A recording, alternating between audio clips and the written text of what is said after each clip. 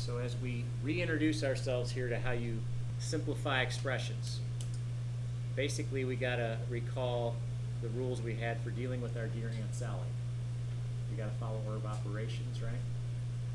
So if we follow order of operations, I'm going to start in this big guy right here. I'm going to start calculating out as much of that as I possibly can. In the meantime, I'm going to bring down the other stuff that's attached to it as we go along. So working inside the brackets, doing what I can based on the rules that are my order of operations, I would take this 9 minus 7 here to start, get 2, right? I've got 3 times that 2. I'm starting inside the parentheses. Now over here I'm adding on an expression that is 8u minus 11. There's nothing I can do inside the parentheses here because those are not like terms, right? You got that variable stuff. But can I at least drop the parentheses? Would that matter? I could do that, right? Because I'm only adding and there's nothing in front of this. So if I drop the parentheses, I've got 8u minus 11. Everything else, just bring it along.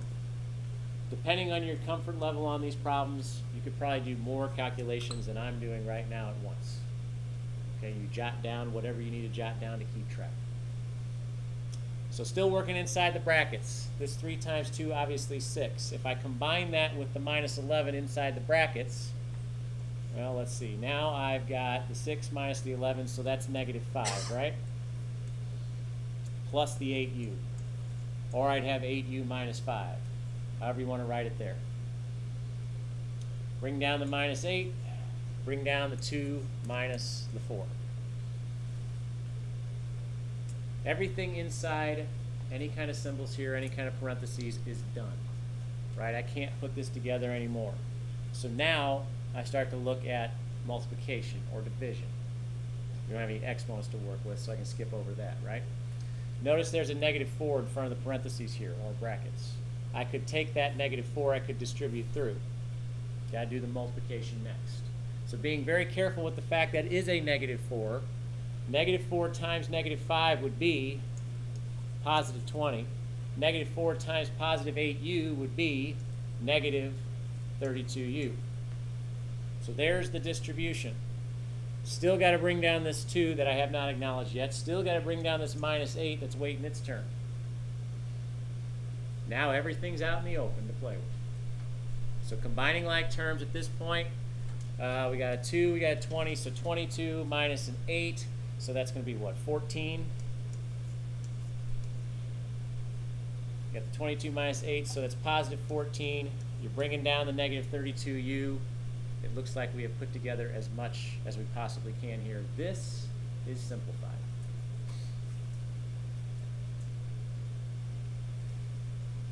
So yeah, same kind of arrangement of numbers. We just group things differently on this one. Goal is the same. We want to be able to simplify it. So we start in the bracket region. And as we start to calculate things out in there, we know we're working inside parentheses here to start with the 9 minus 7, which is the 2. If we want to kind of bypass a lot of writing here, if we know that's 2 and that's multiplied to 3 here, then we can bring down the 6, right? That would be allowed. We got this 8u. It's kind of just hanging out. And we are subtracting the parentheses here of 11 minus 8, which if we do that, we get 3. And this is all inside the brackets. Now another grouping we have out front is 2 minus 4, which we can put together because it's in parentheses, right? And that idea itself is just being multiplied to this. So 2 minus 4 get negative 2. We clean up the brackets a little bit. We've got negative 2 times, basically 6 and minus 3 go together, giving you 3 plus 8u, or 8u plus 3. Negative 2 in front, we distribute through. You distribute that through, you've got negative 2 times 3, negative 6. You've got negative 2 times the positive 8u, that's going to be minus 16u. So we could say negative 6 minus 16u, or you could say negative 16u minus 6. Either is acceptable.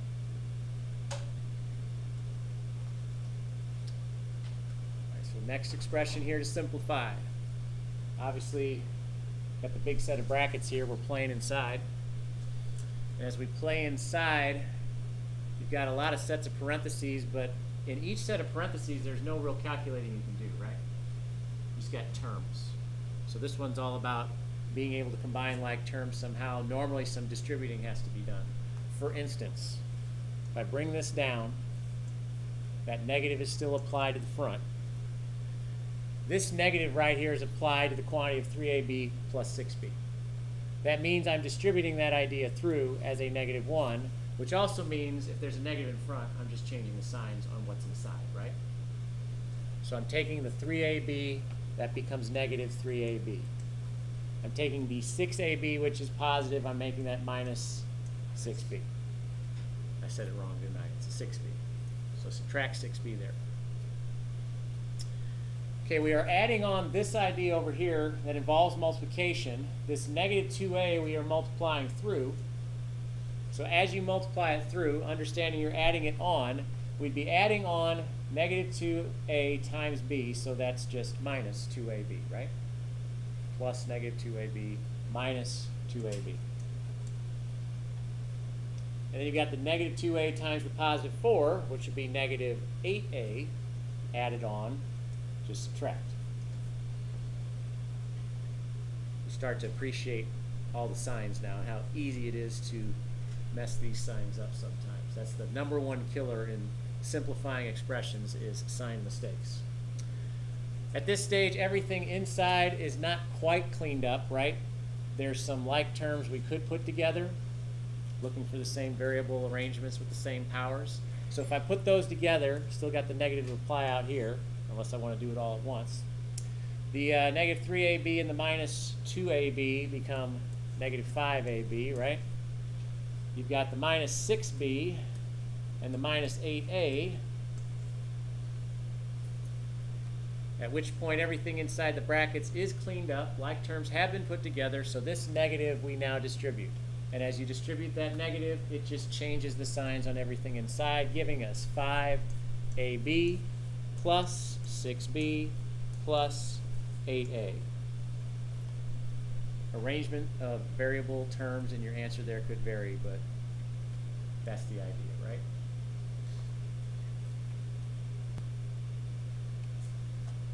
So in looking at this problem and comparing it to the first three, there's a little more emphasis on order of operation. Here, this problem's more about collecting the like terms.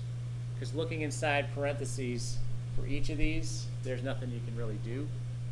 So all you gotta pay attention to is there anything sitting in front of these groupings that I can multiply through? For this first part here, 3x squared plus 2x minus 5, nothing's in front. It is what it is. Let's drop the parentheses, get it out in the open, and see if we can combine it with anything else. You have a negative symbol here, obviously denoting the subtraction of this expression, but that negative symbol will get carried through with distribution to make this a minus 3x cubed plus 5x squared minus 4x plus 1. So negative in front, just change the signs. And finally, we get to this last part where you have a positive 2. It's multiplied the 4x minus 3. So distribute the 2 through. If you distribute that 2 through, we get plus 8x. And then you got the positive 2, the negative 3, minus 6. Now everything's out in the open. We start combining like terms. If you combine your like terms, let's just go in order of power, starting with the largest. The largest power here on x we have is the negative 3x cubed, right? Just one term of x cubed stuff. X squared, we've got a couple of those. So there's a 3x squared, there's a 5x squared, all positive, so it's plus 8x squared. Got some x stuff.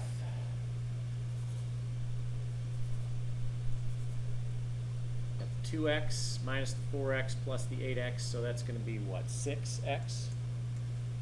All positive.